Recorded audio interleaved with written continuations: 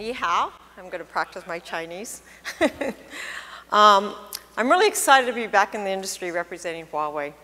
Huawei has actually been very gracious, the Network BU, and gracious and warm and welcoming into their business unit as well as into their homes.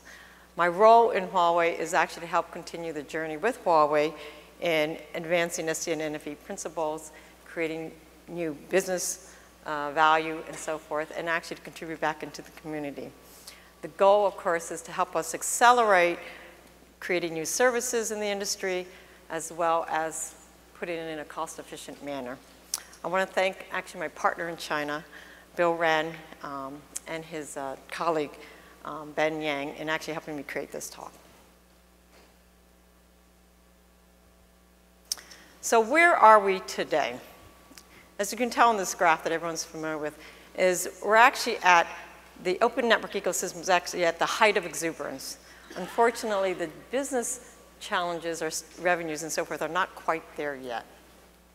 The ecosystem isn't mature, and the business models have not caught up to this exuberant level. We're still at the chasm, before the chasm, in trying to create rapid revenue growth. The SDN controller arena, as everyone's familiar with, is actually pretty much productized. Products are getting rolled out, and hopefully we're now in a product life cycle where we can actually now get into the increasing of revenue growth. But our real challenge is a healthy community where users and carriers and vendors actually participate well together. 3 areas. What's the role of a community? The community to basically work a common framework, the users bringing in real use cases that are going to go into production, and vendors creating high quality products and end-to-end solutions. So I'd like to take each one of these on their own. So what's the community role? So as a lot of people know, I actually was part of the inception of a lot of the SDN and NFV principles here. And I am really amazed at how far we have come. The few of us, think about it, just a handful of us started this. Actually, we were in the orange offices in San Francisco, whatever number of years ago, I've lost track, just trying to figure out how do we get the industry focused on NFV. And so that's where we created the inception of ETSI ISG NFV. And it's just amazing based on the long nights, the constant discussions or fights, and the actual exchanging of ideas, rearranging architectures to basically get to where we are today. And a lot of the things that you've seen getting deployed, a lot of the open source organizations getting created, are actually a lot of the ideas started, I think, from the ETSI ISG NFV organization we started. So we've done a lot. We've accomplished a lot. But we still have a lot of challenges today. We still have too many similar projects in different domains. We didn't have a single common end-to-end framework with closed-loop control last year. But in 2017, as you can tell, things have changed. I think we've learned a lot through the different participations. We might have taken a little bit longer than what we should have before, but at least we're learning. OPNFV basically has a role now that's becoming more of an integrator, CI/CD type of environment. OpenO and OpenEComp have merged into ONAP. So now we have an end-to-end framework with closed-loop control. And actually, we also now have DPDK and ODP converging.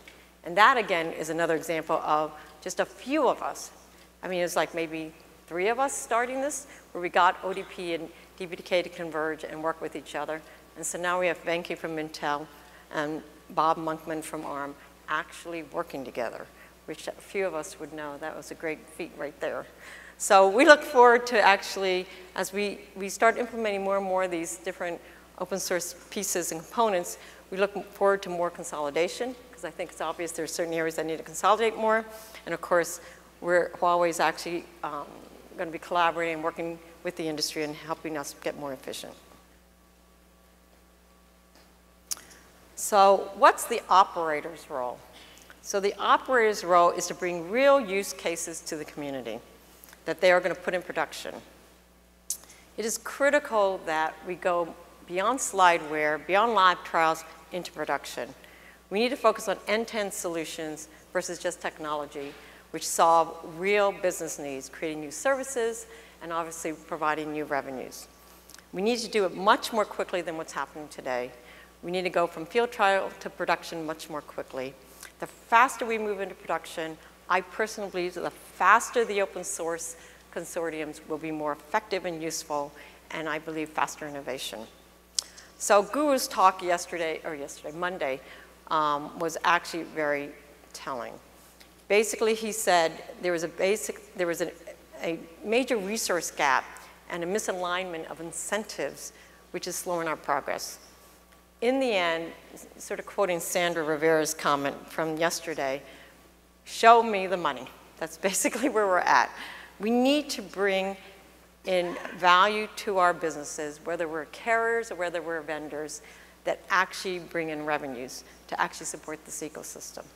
So that's probably the critical message, I think, for 2017. What's the vendor's role? To deliver high-quality products and end-to-end solutions.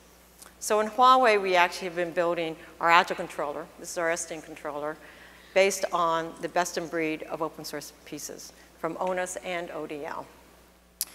We have actually built a lot of our different controllers, our domain controllers, using the term that I guess I created a while ago, based on different areas. So the domain controllers that we have cover things from data centers, doing cloud fabric, leaf spine, edge sites, as well as access, as well as metro, WAN, and so forth.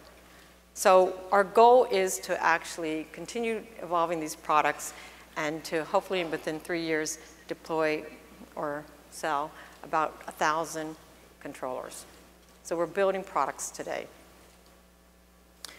We have a case study that actually in China Unicom, where we provided a layer 3 VPN on-demand interconnect between China Unicom's data centers.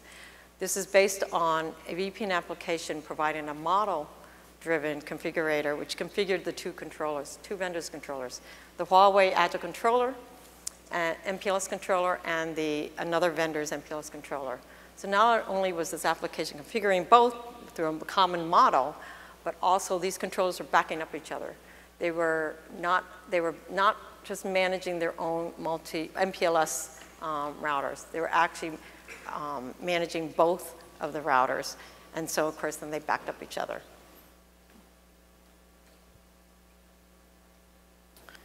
So finally, I'd like to say I hope this talk helps you feel good about what we've accomplished, because I think we've accomplished a lot. We have much more to accomplish going forward. So I encourage you to go out there, stay engaged, don't just observe, be active in the communities, and participate and figure out how to bring business value to your company as well, whether you're a carrier or whether you're a vendor. Because in the end, I think once you figure that out, you will participate more actively and make sure the open source communities are useful and effective. 谢谢。